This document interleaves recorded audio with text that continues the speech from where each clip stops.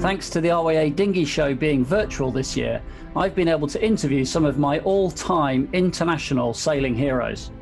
And I'm delighted now to be able to introduce a very special guest indeed, none other than Sir Russell Coutts, the most successful America's Cup sailor of all time. Russell, thank you very much for joining us all the way from New Zealand. You've probably just got out of bed, I imagine, where you are. I have to say, New Zealand looks absolutely fabulous. We're completely jealous watching all the images on the TV, and I'm really grateful for you joining us today. Thanks, Ian. Great to be here. What I'd like to know to start with, Russell, is maybe you could just explain to the younger viewers, how did you get into sailing? How did that become your destiny? Well, my family was involved in sailing. We were fortunate to, my father used to build my boats at a young age, and fortunate to be able to, have the opportunity to go sailing at a young age. And from there, my passion grew. I was able to, with my friends, able to sail whenever I wanted to as a junior. So we had a boat shed alongside the water. We were able to launch our boats. I shouldn't say this, but sneak off from school. The teachers would often see a couple of white triangles down on the Otago Harbour as we were, sailing sometimes early afternoon. So we had a great time, and I think, we're fortunate to be able to have the opportunity to go sailing whenever we could. Yeah, amazing. Well, obviously, it was the platform for amazing success to come. And you're one of a very small group of people who've won both an Olympic gold medal and the America's Cup. Perhaps Ben Ainsley and Pete Burling maybe are two that I can think of, Blair Tuke. So I can think of four. Maybe you can think of some more. Yeah, Buddy Melges, that's right. So which one means more to you, the Olympic gold medal or holding the America's Cup above your head? Well, as my sailing evolved, I started off sailing single-handed boats, and so I had a goal to go to the Olympics first off, and went to the Olympics, and had success there. But as things evolved, I enjoyed sailing in team environments more and more, and moved into, which fortunate New Zealand was challenging for the America's Cup, and moved into the America's Cup and enjoyed that. So I guess as time moved on, I enjoyed the team environment more, and you probably rate that as the most fun times when you're with a great group of people, a great group of buddies that you get on well with, and a racing in that competitive environment, but having a lot of fun along the way. You can only achieve so much on your own. You need to have good people around you all the time. We were very focused on team, actually, and even I go back even in my younger sailing. I always teamed up with friends to go sailing, and we used to share information a lot, swap boats, change equipment. Talk honestly about why we thought certain things were working, certain things weren't, and I think that was a great lesson. If I was to say one thing to the approach of junior sailors today, it would be really get away from the secrecy of okay, I might have discovered this feature on my mast or my sail that's now going really well and giving me an advantage. Well, but there will be all sorts of information that the others around you have, and if you can somehow figure out a way to pull that information and accelerate your learning curve, then you would you'll greatly enhance your ability to race well later, and and also have a lot more fun along the way. Yeah, I think that's great advice, and it's music to my ears, because one thing we're trying to do in England at the moment is really encourage people to sail locally, really to buddy up with more people from their home club and just do lots of hours on the water locally and help each other along, get those sort of training environments going, a bit like you're saying. Yeah, well, a lot of it, if you just simply swap boats. So if you're out there sailing with your buddies and one of you is going better than the others, just don't change anything. Just switch boats. and Yeah. it allows the other sailors to see, see what the boat looks like, what the sail shapes look like, what the boat feels like. And straight away, you'll sense some differences. And then you start to think about, well, why is that the case? Why is that sail shape better? Why does this boat feel better? Why does the balance feel better in this boat than the other boat? And once you start getting to the why and you start figuring out the reasons why, then you're making real progress.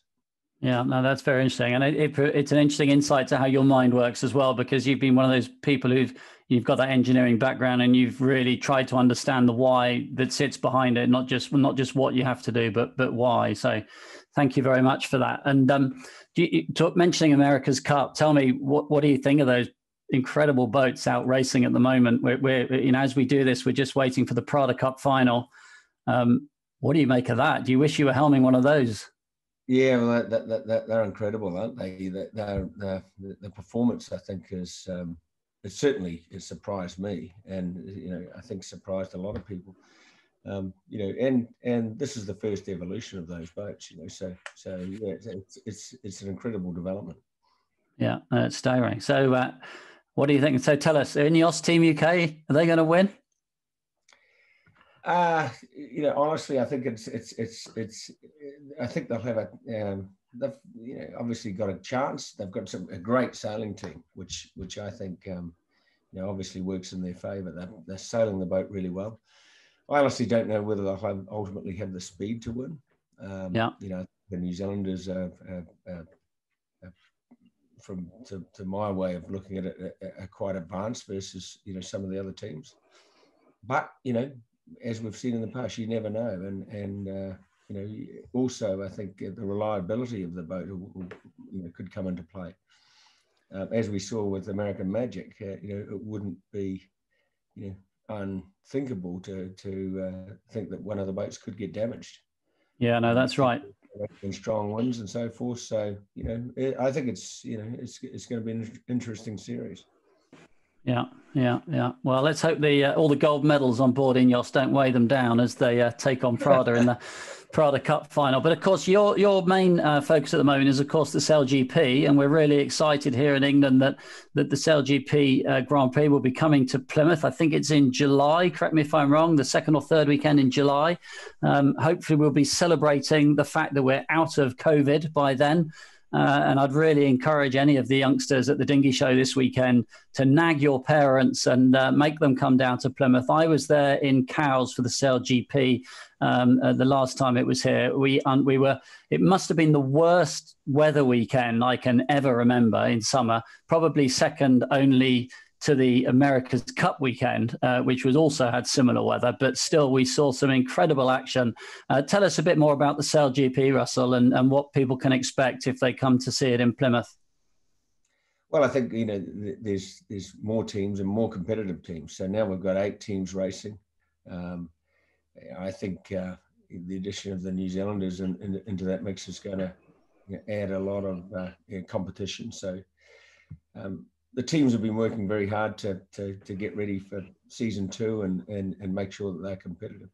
And also the introduction of the new wing sail. So we have a modular wing that goes to just under 30 meters for light winds and can, by taking sections out, can be down to 18 meters for strong winds.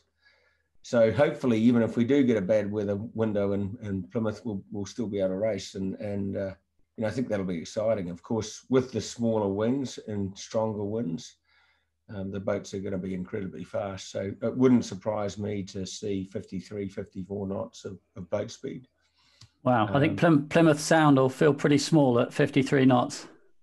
You bet. Yeah. And particularly with, 7 other teams on the water, these teams are going to, I think there'll be plenty of adrenaline and action on during those races. So, yeah, we're really looking forward to it. I think it's going to be an intriguing season. people can come and cheer on Ben and Giles, and actually not Giles. I need him for the Olympics, Russell. You can't have Giles for a while. We need him. We need him in the Finn in Tokyo, but certainly Ben will be leading the British team in Plymouth. And the other thing I do remember from Cowes with the SailGP was the Inspire programme. It might have been too windy for the Grand Prix boats, but I do remember the little catamarans out and a lot of very happy kids. I also remember the impact that had on the local community in Bermuda. Maybe you can share some of that. Is there maybe there's some lessons we can take from some of the work you've done with those programs?